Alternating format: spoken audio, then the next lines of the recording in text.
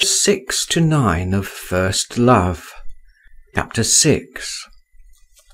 The whole evening and the following day I spent in a sort of dejected apathy. I remember I tried to work and took up Keidanov, but the boldly printed lines and pages of the famous textbook passed before my eyes in vain. I read 10 times over the words, "Julius Caesar was distinguished by warlike courage." I did not understand anything and threw the book aside. Before dinner time I pomaded myself once more, and once more put on my tailcoat and necktie. "What's that for?" my mother demanded. "You're not a student yet, and God knows whether you'll get through the examination. And you've not long had a new jacket. You can't throw it away." "There will be visitors," I murmured, almost in despair. "What nonsense! Fine visitors indeed!" I had to submit. I changed my tailcoat for my jacket, but I did not take off the necktie. The princess and her daughter made their appearance half an hour before dinner time. The old lady had put on, in addition to the green dress with which I was already acquainted, a yellow shawl, and an old-fashioned cap adorned with flame-coloured ribbons. She began talking at once about her money difficulties, sighing, complaining of her poverty, and imploring assistance. But she made herself at home. She took snuff as noisily, and fidgeted and lolled about in her chair as freely as ever. It never seemed to have struck her that she was a princess. Zinaïda, on the other hand, was rigid, almost haughty in her demeanour, every inch a princess. There was a cold immobility and dignity in her face. I should not have recognized it. I should not have known her smiles, her glances, though I thought her exquisite in this new aspect too. She wore a light barège dress with pale blue flowers on it. Her hair fell in long curls down her cheek, in the English fashion. This style went well with the cold expression of her face. My father sat beside her during dinner, and entertained his neighbour with the finished and serene courtesy peculiar to him. He glanced at her from time to time, and she glanced at him, but so strangely, almost with hostility. Their conversation was carried on in French. I was surprised, I remember, at the purity of Zinaïda's accent. The princess, while we were at table, as before, made no ceremony. She ate a great deal, and praised the dishes. My mother was obviously bored by her, and answered her with a sort of weary indifference. My father faintly frowned now and then. My mother did not like Zinaïda either. "A conceited minx," she said next day. "And fancy, what has she to be conceited about, avec sa mine de grisette?" "It's clear you have never seen any grisette," my father observed to her. "Thank God I haven't." "Thank God, to be sure. Only how can you form an opinion of them, then?" To me, Zinaïda had paid no attention whatever. Soon after dinner the princess got up to go. "I shall rely on your kind offices, Maria Nikolaevna and Pyotr Vassilievich," she said in a doleful sing-song to my mother and father. "I've no help for it. There were days, but they are over. Here I am, an excellency, and a poor honour it is, with nothing to eat." My father made her a respectful bow, and escorted her to the door of the hall. I was standing there in my short jacket, staring at the floor, like a man under sentence of death. Zinaïda's treatment of me had crushed me utterly. What was my astonishment, when as she passed me, she whispered quickly with her former kind expression in her eyes, "Come to see us at 8, do you hear? Be sure." I simply threw up my hands, but already she was gone, flinging a white scarf over her head. Chapter 7. At 8 o'clock precisely, in my tailcoat and with my hair brushed up into a tuft on my head, I entered the passage of the lodge where the princess lived. The old servant looked crossly at me and got up unwillingly from his bench. There was a sound of merry voices in the drawing-room. I opened the door and fell back in amazement. In the middle of the room was the young princess, standing on a chair, holding a man's hat in front of her. Round the chair crowded some half a dozen men. They were trying to put their hands into the hat, while she held it above their heads, shaking it violently. On seeing me, she cried, "Stay, stay, another guest! He must have a ticket too!" And leaping lightly down from the chair, she took me by the cuff of my coat. "Come along," she said. "Why are you standing still? Monsieur, let me make you acquainted. This is Monsieur Voldemar, the son of our neighbour. And this," she went on, addressing me, and indicating her guests in turn, "Count Malevsky, Dr. Lushin, Meidanov the poet, the retired Captain Nirmatsky, and Bielozorov the hussar, whom you've seen already. I hope you will be good friends." I was so confused that I did not even bow to anyone. In Dr. Lushin I recognized the dark man who had so mercilessly put me to shame in the garden. The others were unknown to me. "Count," continued Zinaïda, "write Monsieur Voldemar a ticket." "That's not fair," was objected in a slight Polish accent by the Count, a very handsome and fashionably dressed brunette, with expressive brown eyes, a thin little white nose, and delicate little moustaches over a tiny mouth. "This gentleman has not been playing forfeits with us."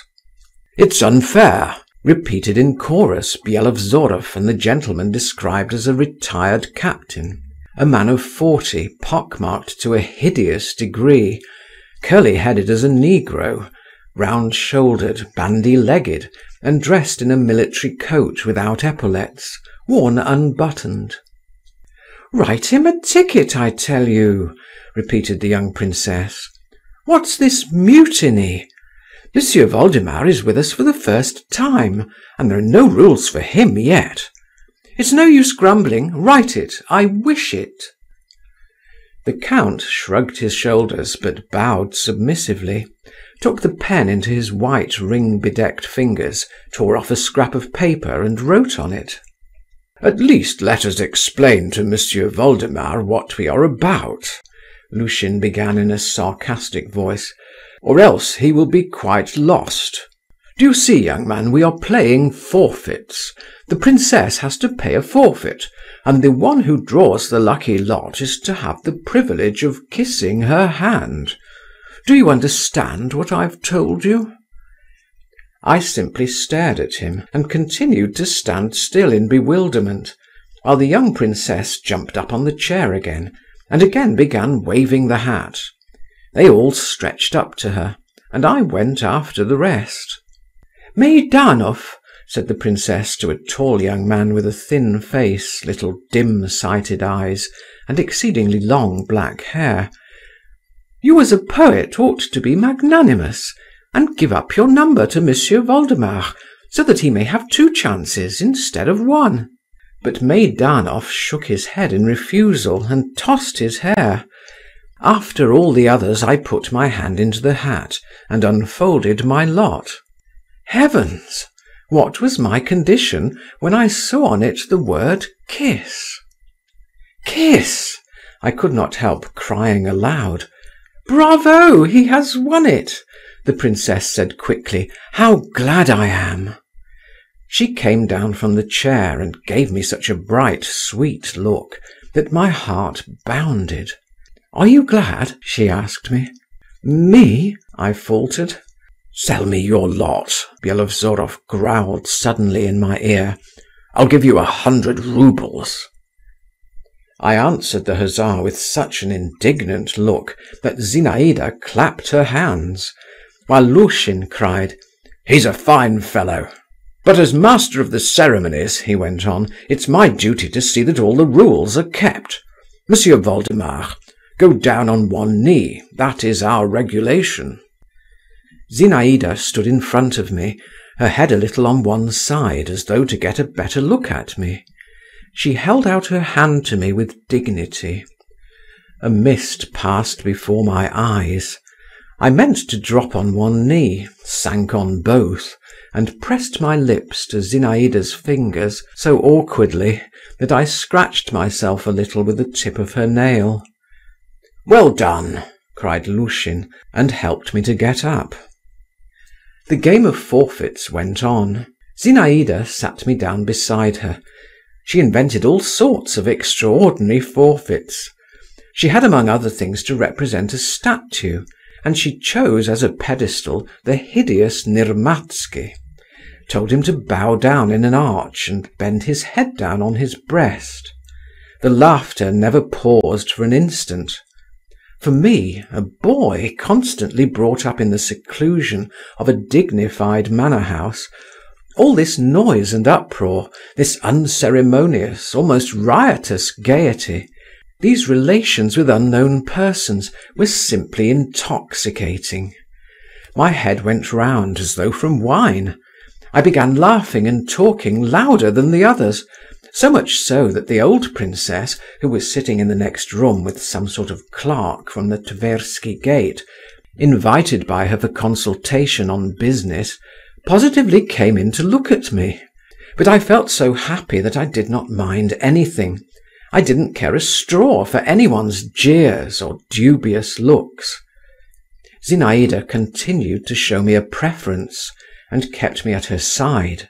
In one forfeit I had to sit by her, both hidden under one silk handkerchief. I was to tell her my secret. I remember our two heads being all at once in a warm, half-transparent, fragrant darkness. The soft, close brightness of her eyes in the dark, and the burning breath from her parted lips, and the gleam of her teeth and the ends of her hair tickling me and setting me on fire. I was silent. She smiled slyly and mysteriously, and at last whispered to me, "Well, what is it?" But I merely blushed and laughed, and turned away, catching my breath. We got tired of forfeits. We began to play a game with a string. My God, what were my transports when, for not paying attention, I got a sharp and vigorous slap on my fingers from her, and how I tried afterwards to pretend that I was absent-minded, and she teased me, and would not touch the hands I held out to her. What didn't we do that evening? We played the piano, and sang and danced, and acted a gypsy encampment. Nirmatsky was dressed up as a bear, and made to drink salt water. Count Malevsky showed us several sorts of card tricks, and finished after shuffling the cards by dealing himself all the trumps at whist, on which Lushin had the honour of congratulating him. Meidanov recited portions from his poem, The Manslayer. Romanticism was at its height at this period, which he intended to bring out in a black cover with the title in blood-red letters. They stole the clerk's cap off his knee and made him dance a Cossack dance by way of ransom for it. They dressed up old Vonifaty in a woman's cap, and the young princess put on a man's hat. I could not enumerate all we did. Only Byelovzorov kept more and more in the background, scowling and angry. Sometimes his eyes looked bloodshot, he flushed all over, and it seemed every minute as though he would rush out upon us and scatter us like shavings in all directions. But the young princess would glance at him and shake her finger at him, and he would retire into his corner again. We were quite worn out at last. Even the old princess, though she was ready for anything, as she expressed it, and no noise wearied her, felt tired at last, and longed for peace and quiet. At 12 o'clock at night supper was served. consisting of a piece of stale dry cheese and some cold turnovers of minced ham, which seemed to me more delicious than any pastry I had ever tasted.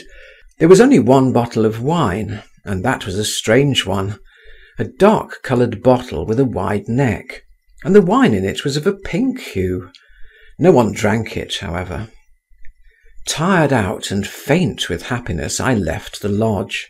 At parting, Zinaïda pressed my hand warmly, and again smiled mysteriously. The night air was heavy and damp in my heated face. A storm seemed to be gathering. Black storm clouds grew and crept across the sky, their smoky outlines visibly changing. A gust of wind shivered restlessly in the dark trees, and somewhere far away on the horizon muffled thunder angrily muttered as it were to itself. I made my way up to my room by the back stairs. My old man-nurse was asleep on the floor, and I had to step over him.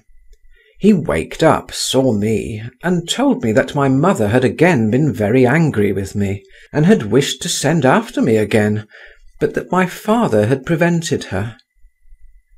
I had never gone to bed without saying good night to my mother, and asking her blessing. There was no help for it now. I told my man that I would undress and go to bed by myself, and I put out the candle. But I did not undress and did not go to bed. I sat down on a chair and sat a long while as though spellbound. What I was feeling was so new and so sweet. I sat still, hardly looking round, and not moving, drew slow breaths, and only from time to time laughed silently at some recollection, or turned cold within at the thought that I was in love, that this was she, that this was love. Zinaïda's face floated slowly before me in the darkness, floated and did not float away. Her lips still wore the same enigmatic smile. Her eyes watched me, a little from one side, with a questioning, dreamy, tender look, as at the instant of parting from her. At last I got up, walked on tiptoe to my bed, and without undressing laid my head carefully on the pillow, as though I were afraid by an abrupt movement to disturb what filled my soul. I lay down, but did not even close my eyes. Soon I noticed that faint glimmers of light of some sort were thrown continually into the room. I sat up and looked at the window. The window frame could be clearly distinguished from the mysteriously and dimly lighted panes. It is a storm, I thought, and a storm it really was, but it was raging so very far away that the thunder could not be heard. Only blurred, long, as it were branching gleams of lightning flashed continually over the sky. It was not flashing, though, so much as quivering and twitching like the wing of a dying bird. I got up, went to the window, and stood there till morning. The lightning never ceased for an instant. It was what is called among the peasants a sparrow night. I gazed at the dumb sandy plain, at the dark mass of the Neskutchny gardens, at the yellowish facades of the distant buildings, which seemed to quiver too at each faint flash. I gazed and could not turn away.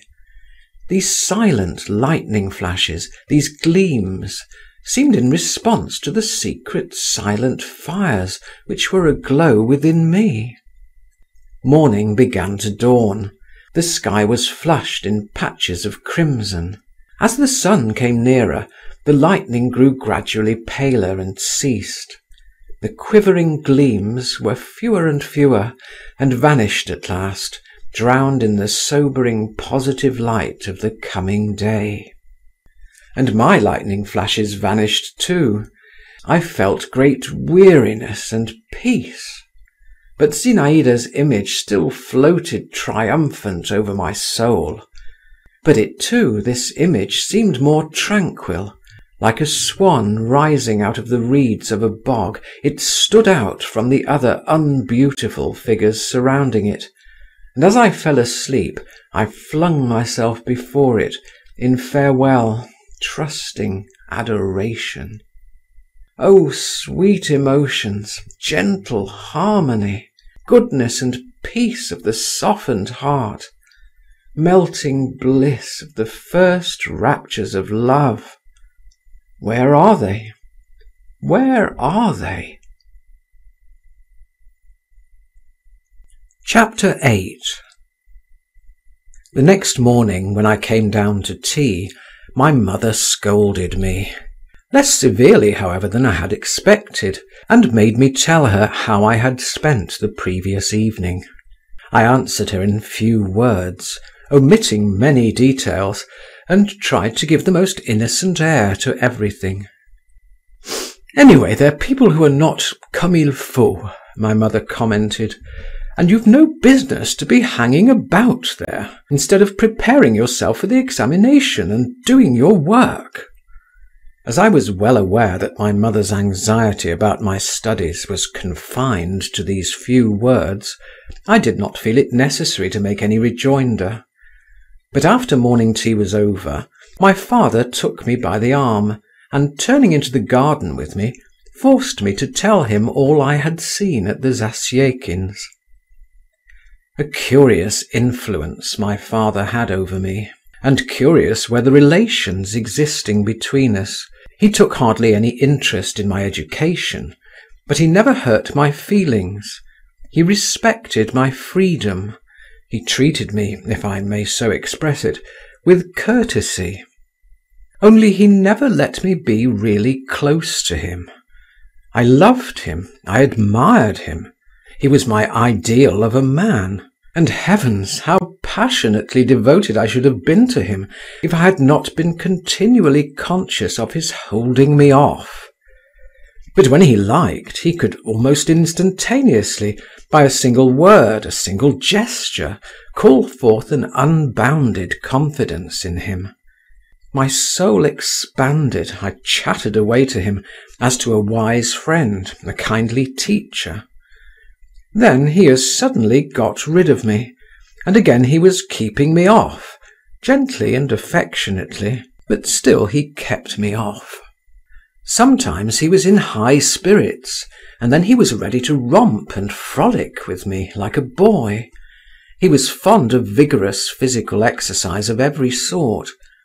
Once, it never happened a second time, he caressed me with such tenderness that I almost shed tears.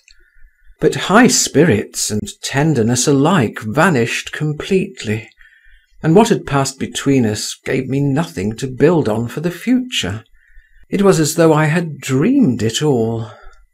Sometimes I would scrutinize his clever, handsome, bright face. My heart would throb, and my whole being yearn to him.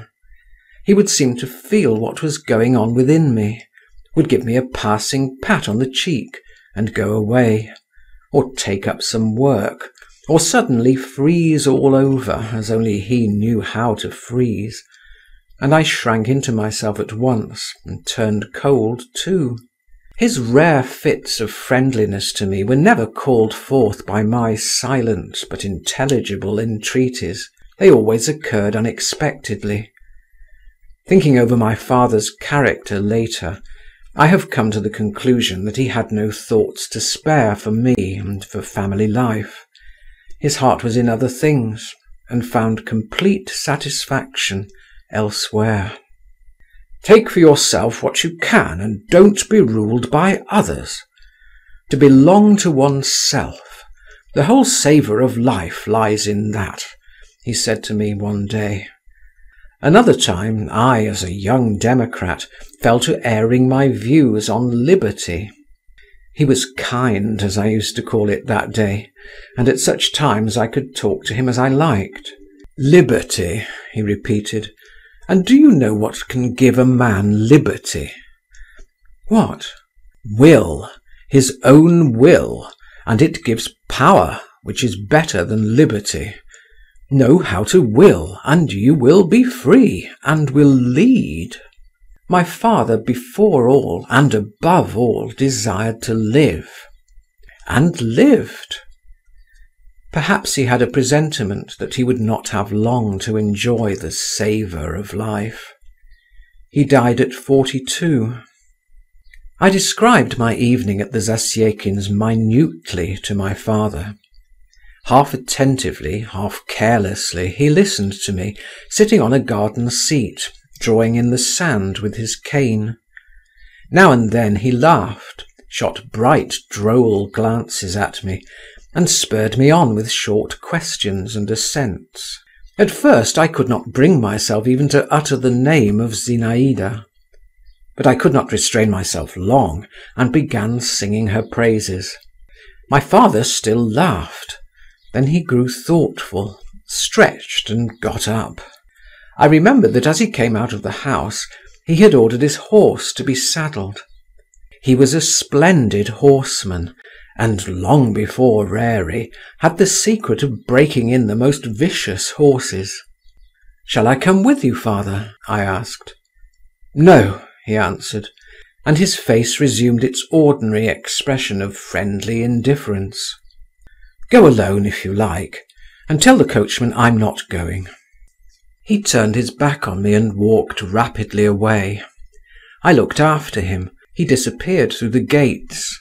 I saw his hat moving along beside the fence. He went into the Zasyekins'. He stayed there not more than an hour, but then departed at once for the town, and did not return home till evening. After dinner I went myself to the Zasyekins'. In the drawing-room I found only the old princess. On seeing me she scratched her head under her cap with a knitting needle, and suddenly asked me, could I copy a petition for her? "With pleasure," I replied, sitting down on the edge of a chair. "Only mind and make the letters bigger," observed the princess, handing me a dirty sheet of paper. "And couldn't you do it today, my good sir?" "Certainly, I will copy it today."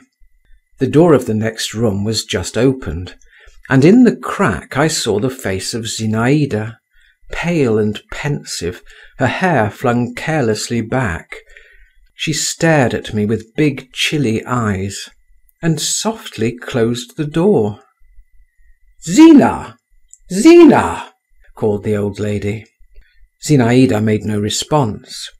I took home the old lady's petition and spent the whole evening over it. Chapter 9. My passion dated from that day. I felt at that time, I recollect, something like what a man must feel on entering the service. I had ceased now to be simply a young boy. I was in love. I have said that my passion dated from that day. I might have added that my sufferings too dated from the same day. Away from Zinaïda I pined. Nothing was to my mind. Everything went wrong with me. I spent whole days thinking intensely about her. I pined when away, but in her presence I was no better off. I was jealous. I was conscious of my insignificance. I was stupidly sulky or stupidly abject, and all the same an invincible force drew me to her, and I could not help a shudder of delight whenever I stepped through the doorway of her room. Zinaïda guessed at once that I was in love with her, and indeed I never even thought of concealing it. She amused herself with my passion, made a fool of me, petted and tormented me.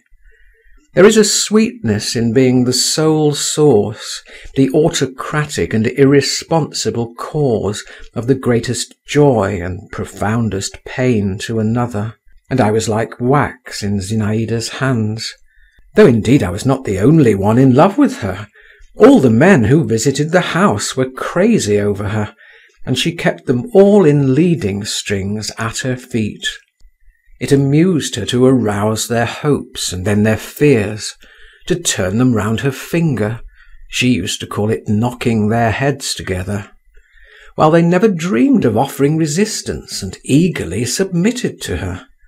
About her whole being, so full of life and beauty, there was a peculiarly bewitching mixture of slyness and carelessness, of artificiality and simplicity, of composure and frolicsomeness.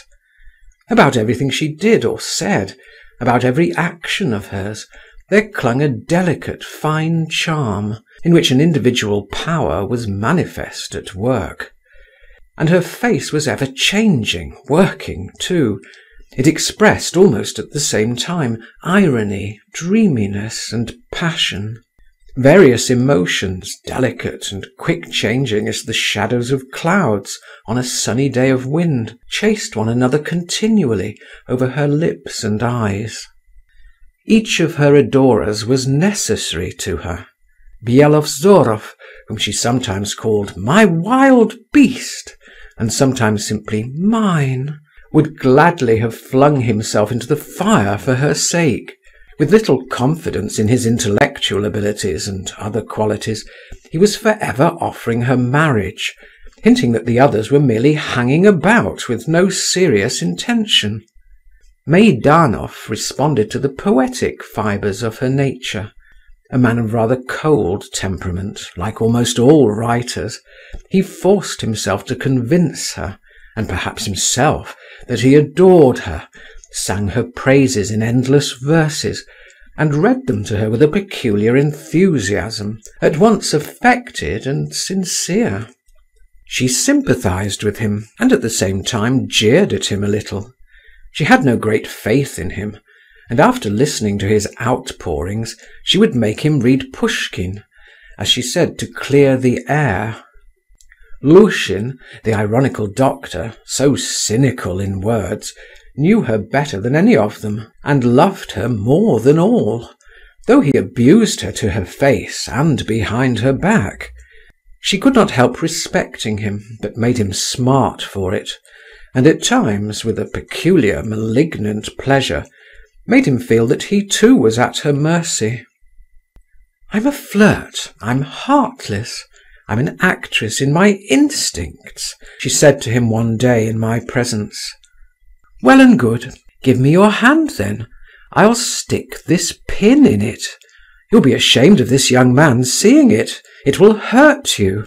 But you'll laugh for all that, you truthful person." Lushin crimsoned, turned away, bit his lips, but ended by submitting his hand. She pricked it, and he did in fact begin to laugh.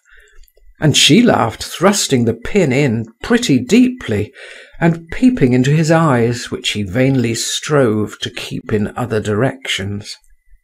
I understood least of all the relations existing between Zinaïda and Count Malevsky. He was handsome, clever, and adroit, but something equivocal, something false in him was apparent even to me, a boy of 16, and I marvelled that Zinaïda did not notice it. But possibly she did notice this element of falsity really, and was not repelled by it. Her irregular education, strange acquaintances and habits, the constant presence of her mother, the poverty and disorder in their house, everything, from the very liberty the young girl enjoyed, with the consciousness of her superiority to the people around her, had developed in her a sort of half-contemptuous carelessness and lack of fastidiousness. At any time, anything might happen. Vonifaty might announce that there was no sugar, or some revolting scandal would come to her ears, or her guests would fall to quarrelling among themselves. She would only shake her curls and say, "What does it matter?" and care little enough about it. But my blood, anyway, was sometimes on fire with indignation when Malevsky approached her, with a sly, fox-like action, leaned gracefully on the back of her chair, and began whispering in her ear with a self-satisfied and ingratiating little smile, while she folded her arms across her bosom, looked intently at him, and smiled too, and shook her head. "What induces you to receive Count Malevsky?" I asked her one day. "He has such pretty moustaches." she answered. "But that's rather beyond you. You needn't think I care for him," she said to me another time. "No, I don't care for people I have to look down upon. I must have someone who can master me. But merciful heavens, I hope I may never come across anyone like that. I don't want to be caught in anyone's claws, not for anything." "You'll never be in love, then? And you, don't I love you?" she said, and she flicked me on the nose with the tip of her glove. Yes, Zinaïda amused herself hugely at my expense. For 3 weeks I saw her every day, and what she didn't do with me! She rarely came to see us, and I was not sorry for it. In our house she was transformed into a young lady, a young princess, and I was a little overawed by her. I was afraid of betraying myself before my mother. She had taken a great dislike to Zinaïda and kept a hostile eye upon us. My father I was not so much afraid of. He seemed not to notice me. He talked little to her, but always with special cleverness and significance. I gave up working and reading. I even gave up walking about the neighbourhood and riding my horse. Like a beetle tied by the leg, I moved continually round and round my beloved little lodge.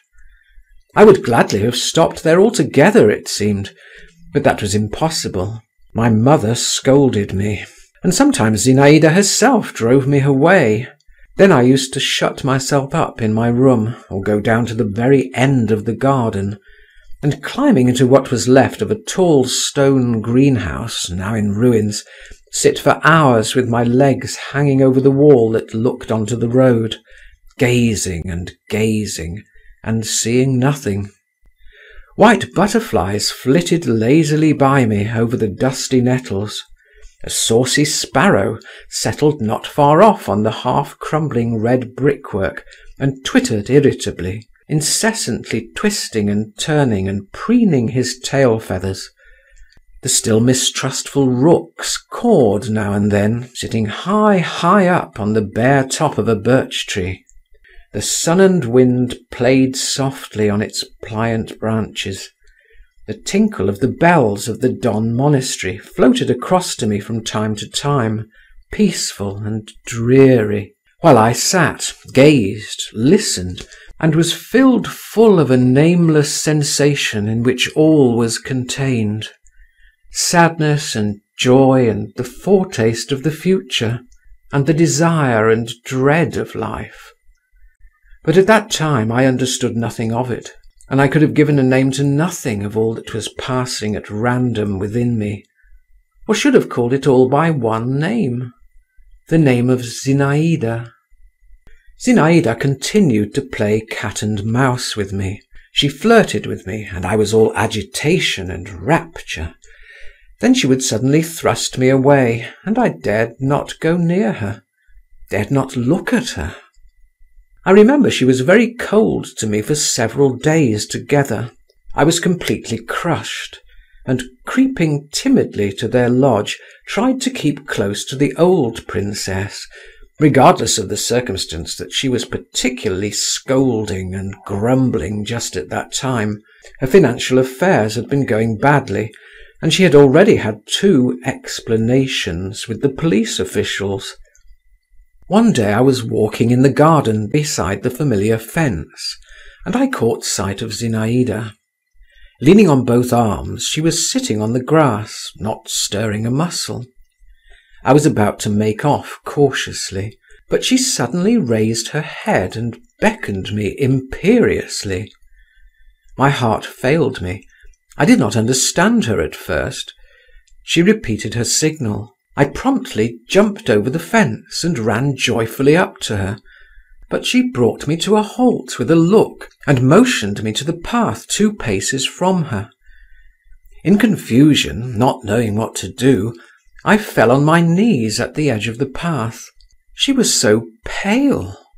Such bitter suffering, such intense weariness was expressed in every feature of her face. that it sent a pang to my heart, and I muttered unconsciously, "What is the matter?" Zinaïda stretched out her head, picked a blade of grass, bit it, and flung it away from her.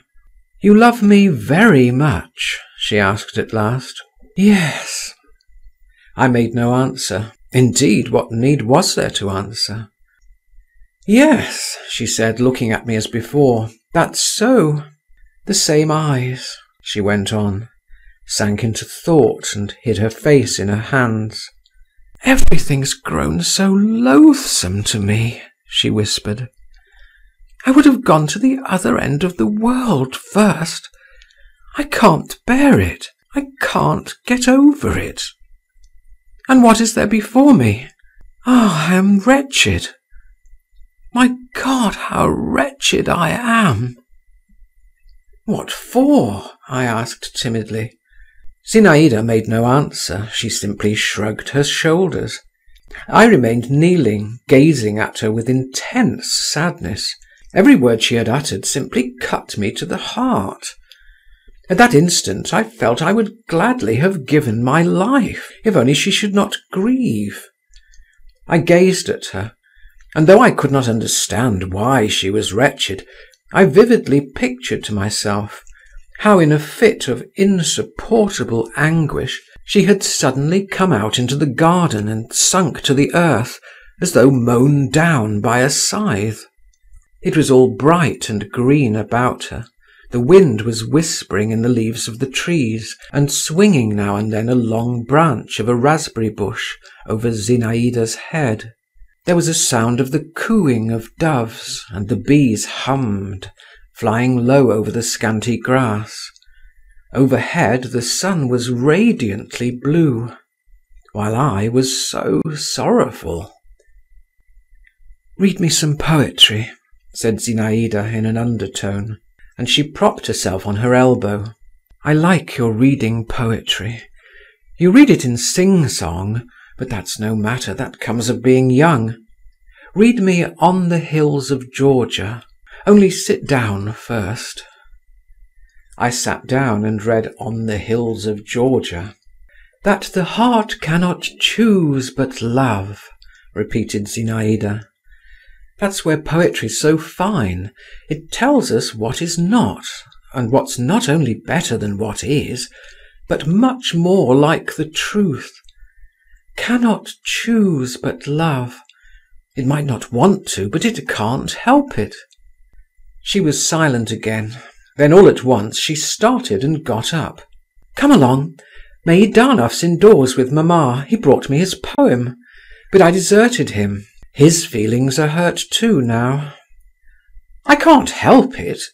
You'll understand it all some day.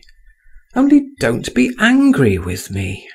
Zinaïda hurriedly pressed my hand and ran on ahead. We went back into the lodge. Meidanov set to reading us his Manslayer, which had just appeared in print, but I did not hear him. He screamed and drawled his 4-foot iambic lines. The alternating rhythms jingled like little bells, noisy and meaningless, while I still watched Zinaïda, and tried to take in the import of her last words. "Perchance some unknown rival has surprised and mastered thee," Meidanov bawled suddenly through his nose. And my eyes and Zinaïda's met. She looked down and faintly blushed. I saw her blush and grew cold with terror. I had been jealous before, but only at that instant the idea of her being in love flashed upon my mind. Good God! She is in love. End of chapter 9. Recording by Martin Geeson in Hazelmere, Surrey.